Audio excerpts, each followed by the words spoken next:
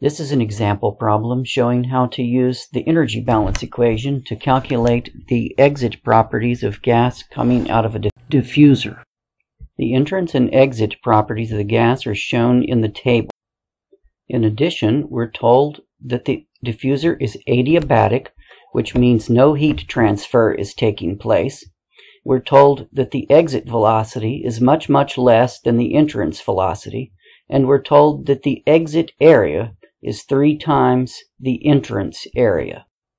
First, we'll write down the general energy balance equation.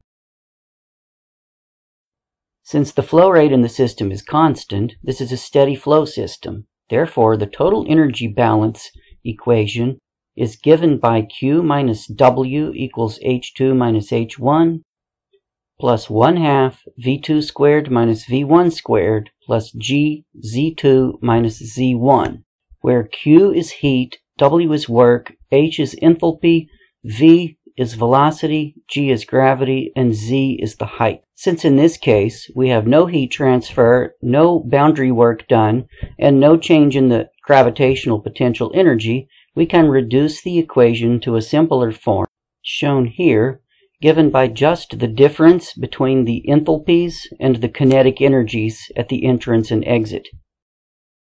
The only one of these quantities that was given in the problem was V1, the entrance velocity. So we need to find H1 and H2 in order to find the exit velocity and exit temperature. At 65 degrees Fahrenheit and 13 psi, air is an ideal gas.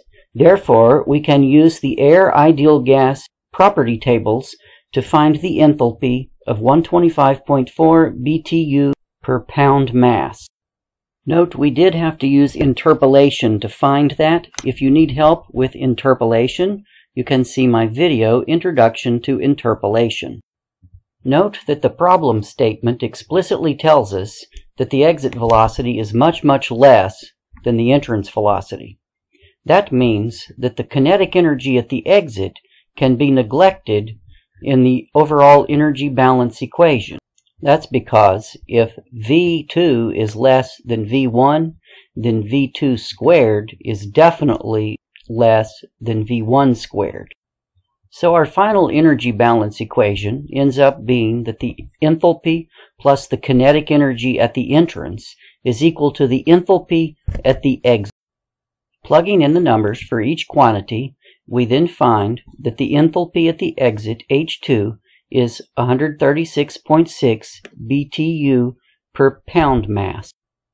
Now that we know the enthalpy at the exit, we can use the ideal gas property tables again, this time to find the temperature at the exit. We find that the temperature at the exit is 571.6 Rankine or 111.9 degrees Fahrenheit. Once again, we used interpolation to get that number. So if you need help with interpolation, see my Introduction to Interpolation video. Next, we will use the conservation of mass principle to find the exit velocity. Area times velocity over the specific volume is equal to the mass flow rate. This must be equal at both the entrance and the exit. Setting them equal gives for V2, the exit velocity, A1 V1 times the specific volume at the exit over the specific volume at the entrance over A2.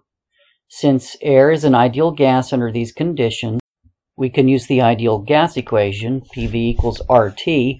Solving for the specific volume, we get RT over the pressure. Applying this to both the entrance and the exit velocities, we get V2 over V1 is equal to P1 T2 over P2 T1.